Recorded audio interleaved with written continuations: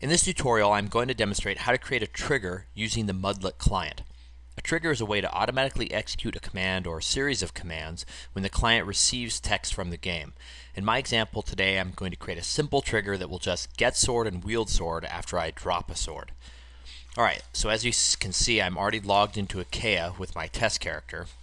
I need to get the exact text that the game sends when I drop a sword. So I'm going to drop sword. Alright, so there's the text. You drop a shining steel longsword. So I'm going to highlight that, and then you can Control C to copy it, or you can just right click and click on copy. So now I have the exact text that I want to copy.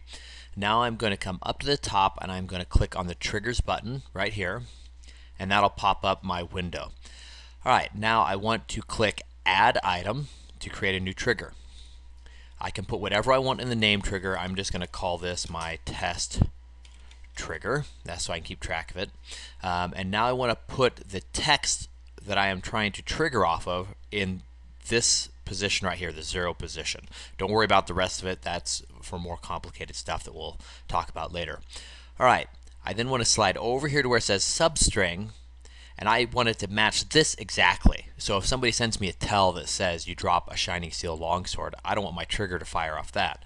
So I'm going to I'm just going to left click here, slide down, and I'm going to click on exact match. So I want it to only fire if this is sent exactly. Alright, now what I want it to send is get sword, and I'm going to put in a semicolon to separate my commands, and then wield sword.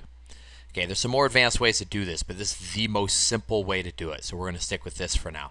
So now whenever I get the text from the game, you drop a shining steel longsword, the client should automatically send back get sword, wield sword.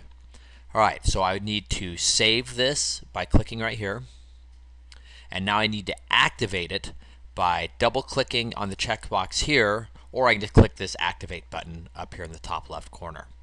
Alright, so everything's looking right.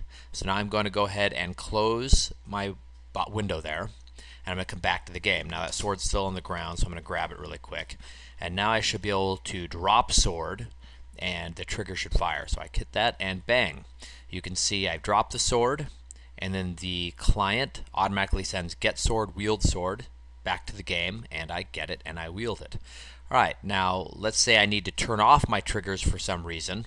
If you notice, there's this little circle button down here in the bottom right corner. If I go ahead and click on that, it turns off my trigger. So now notice if I hit drop sword again, it won't do it, and I'll have to pick up my sword manually. So I'm going to turn my triggers back on.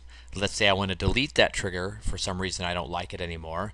I go back to my triggers window, and I can either just disable it by double clicking or clicking the activate button, or if I just want to delete it altogether, I just highlight the button and click the delete button right here, and it is, as you can see, it's deleted.